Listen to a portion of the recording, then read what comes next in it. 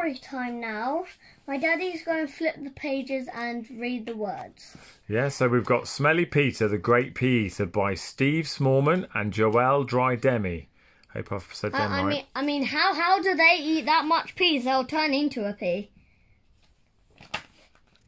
Right, so young Peter Pod was a little bit odd.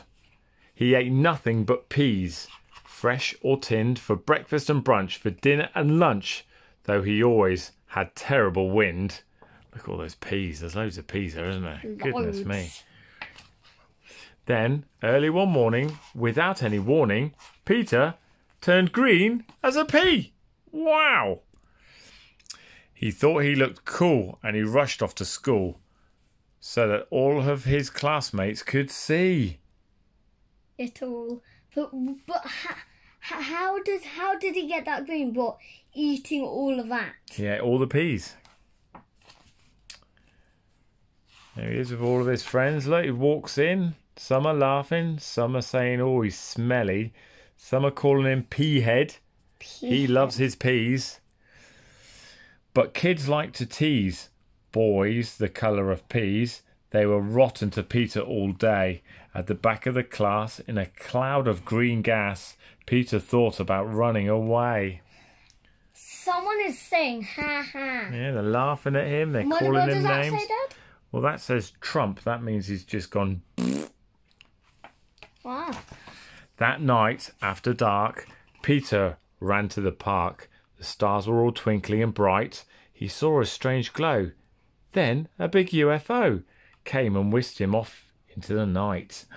I mean, take him away. I mean, they don't exist in real life. Wow. But if you see one, you have to quickly go in your house. Controversial. Some little green men stared at Peter, and then they knelt down and started to sing. You're the loveliest green that we've ever seen. Oh, please say you'll be our new king. Peter agreed, so they shot off at speed to a planet of Krell, far away. Then they asked if King Pete would like something to eat. He said, I'll have peas, if I may. He loves his peas. What's a pea? Asked the cooks, and exchanged worried looks, for they'd made him a Krellian pie, plus a wonderful feast, so that Peter, at least, had to give half the dishes a try. Look at them asking, what's a pea? But look, he won't eat all of them. There's lots of dishes there for him to eat, isn't there? I mean, that look, them swirly things look like peas. They do. But look, he's green. They're green. So he's going to be their king. And why are they not green? The food was all right. Peter trumped with delight. Then they all had a marvellous party. And the funny thing was, they all loved him because he was green and incredibly farty. Ah! Lots of gases. Doing lots of farty noises. Look at that smoke coming out of his butt. Yeah, I know.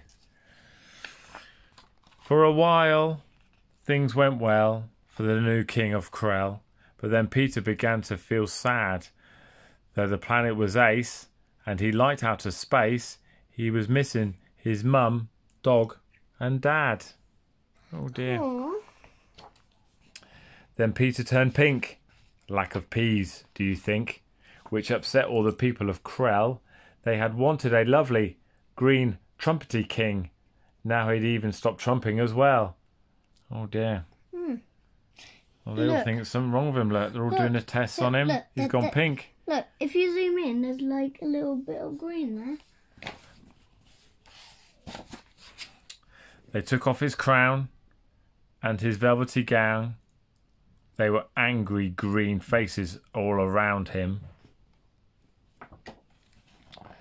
Then, without a farewell, the ex-king of Krell was dumped back on the earth where they'd found him. Oh dear, they booted him off his spaceship, look. Look. Hey, look, it's our Peter. He's pink and smells sweeter.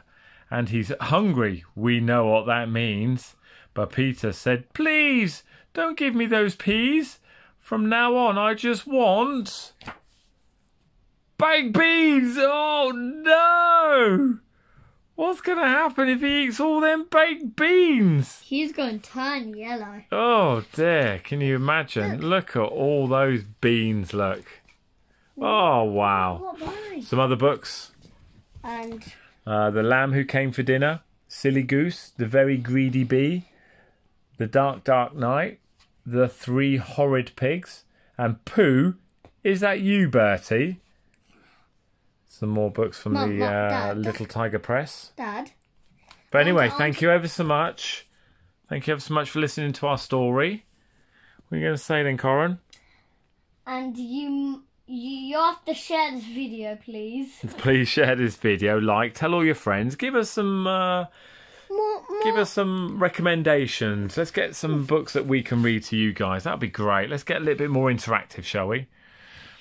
All right, but thank you ever so much for joining us, guys, and hopefully, like I said to Corin at the beginning, one a week, I think, will be great. Yes, and I think you would like me to tell you that please turn that subscribe button grey. All right, thank you ever so much, guys. Take care.